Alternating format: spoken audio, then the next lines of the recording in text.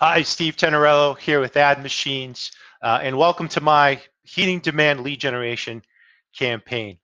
Today, I'm going to walk you through everything that I put into this season's heating lead generation campaign. But first, just wanted to point out a number of the common issues that I'm well aware of, as through my experience of working with HVAC contractors throughout the years. Um, During the season, you're going to run into a couple of these different issues. Number one, you might have too many calls and not enough technicians to handle those calls. You may have too many technicians and not enough calls to keep them busy.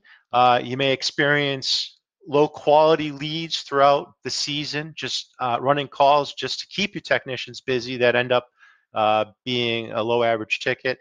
And you might experience different cases where you have a technician driving 90 minutes to his next call. There's a lot of windshield time just to fill gaps in the schedule. And this campaign is designed to really help you minimize a lot of those problems. And I'm going to walk you through that. This is the demand campaign. So really what it's designed to do, it's designed to help you capture the break fix opportunities, the emergency service. It's those homeowners that are in the highest degree of pain, and they need you right away to solve their heating challenge. The campaign offers you flexibility in scheduling with the ability to easily turn it on, turn it off, to scale it up really high, or to keep it at a snail's pace just to keep a hum going throughout the course of the day based on your capacity. It's heavily focused on mobile search.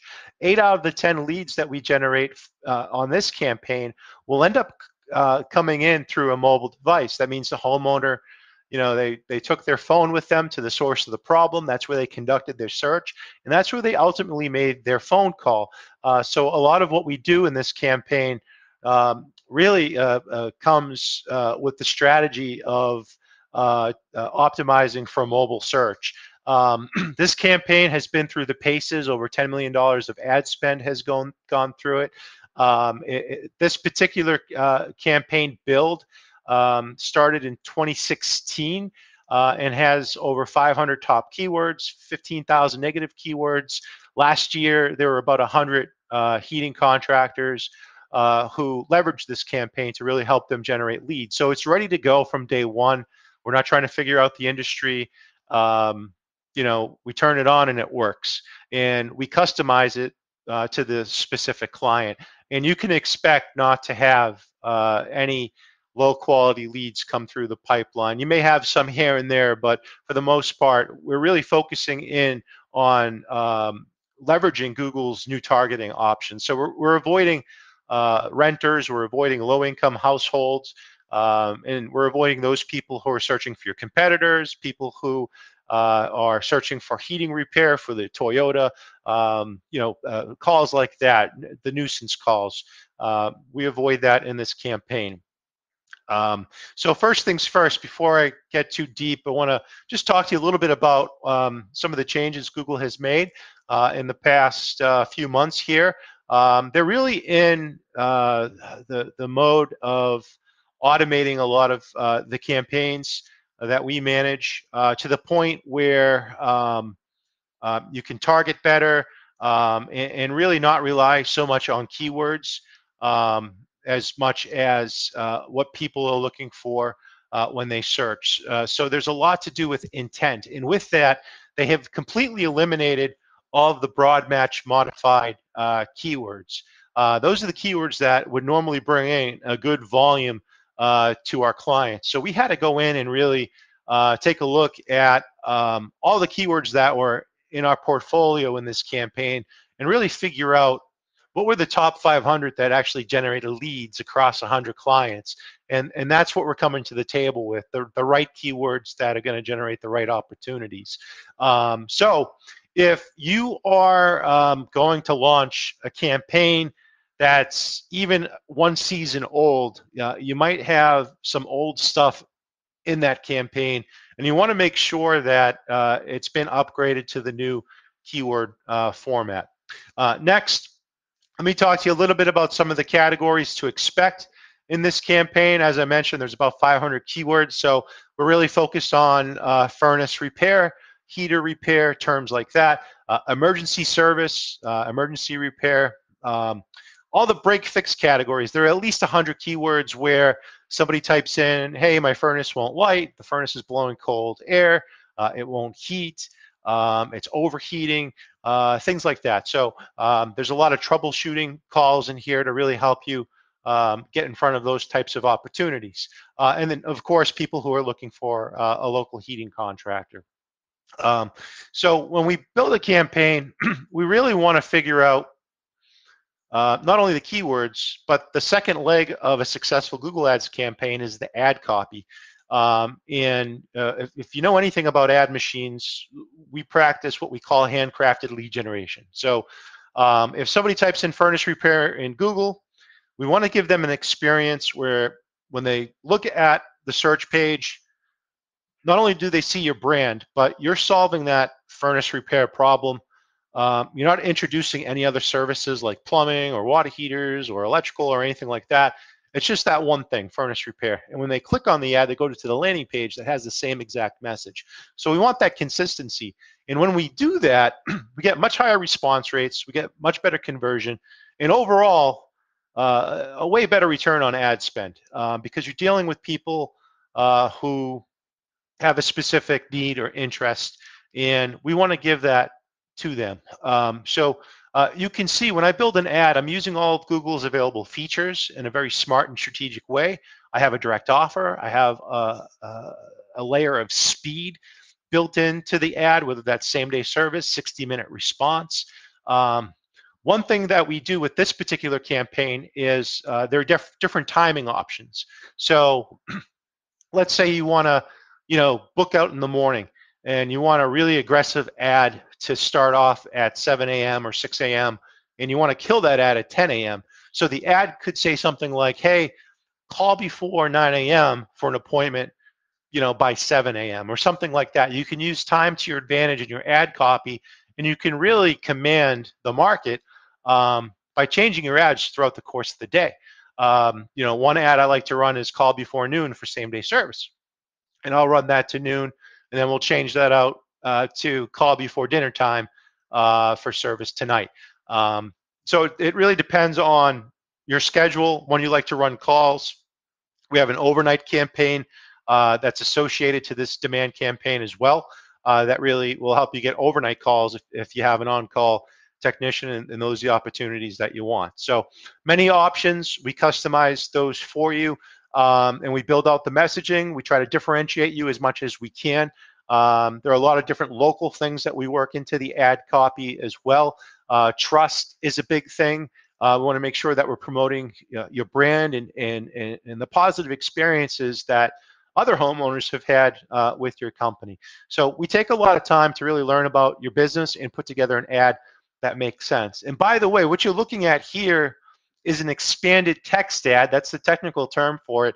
And Google is going to be doing away with that after this season. So when I'm building this season's campaigns, I'm actually using Google's responsive ad format. And what that does, the responsive ad format automatically shows the message that makes the most sense, that performs the best.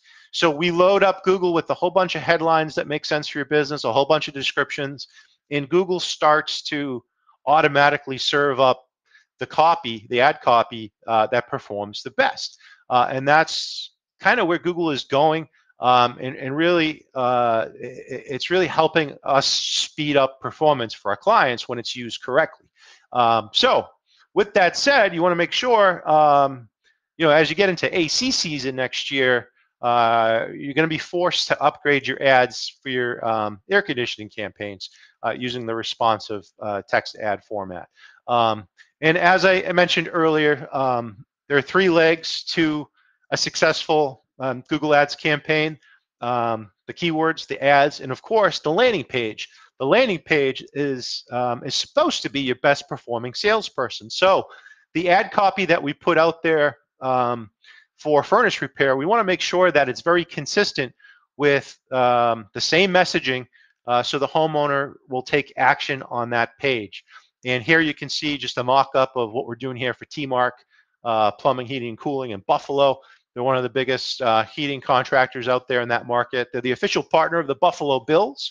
They probably wouldn't have been the official partner 3 years ago, but now they're looking good.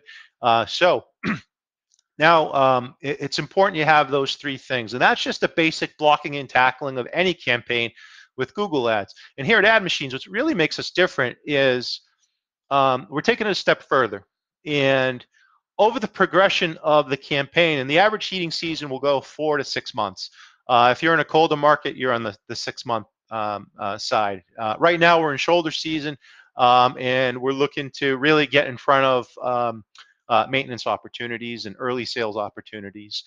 So the heating demand campaign really takes full effect in the thick of things. So when we look at a campaign, there's a very specific checklist that we follow to manage it in the most optimized way to help our clients get better performance.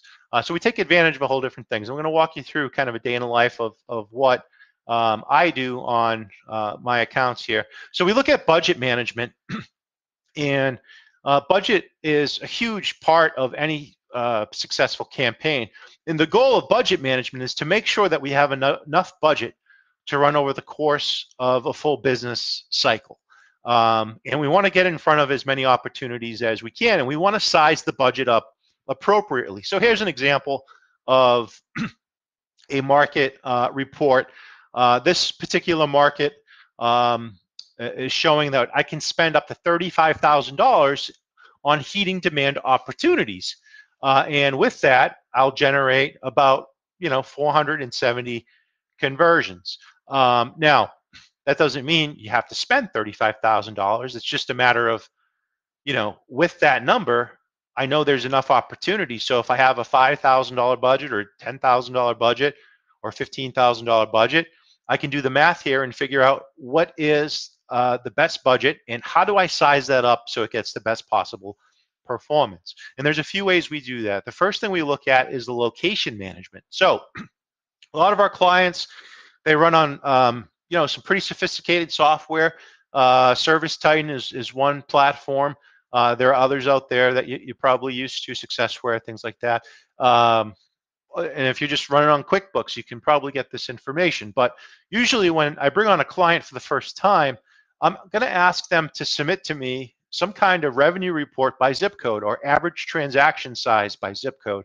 And what that tells me is essentially how I should prioritize the budget. I want to spend more money in the areas that make the most revenue, right? I don't want to put any money or budget into an area that doesn't have great performance or has weak performance. Unless, of course, the client wants to grow in that area and then we figure out a strategy. But for a demand campaign, we want to match up and pair up the locations inside of Google with how the company has been performing over the past 12, 18, 24 months. And we want to align the budget and apply percentages to those zip codes that historically have the best performance. So that's one thing that we do that's very different to a lot of agencies, is that we strategically invest in the areas that historically perform the best, and that works out very well. The next thing that we do is we're automatically optimizing our ads. So what you're looking at here is a three-way split test on a heating demand campaign, and pretty much the message is the same, but there's some minor tweaks to the headlines. And what we're testing here is, in what position do we get better performance? And it's just a small thing that we do, but over time, it really helps us identify the ad that performs the best. And with that, I can get more traffic and I can generate more leads at a reduced cost. So we're constantly split testing the ads. The next thing that we're doing here,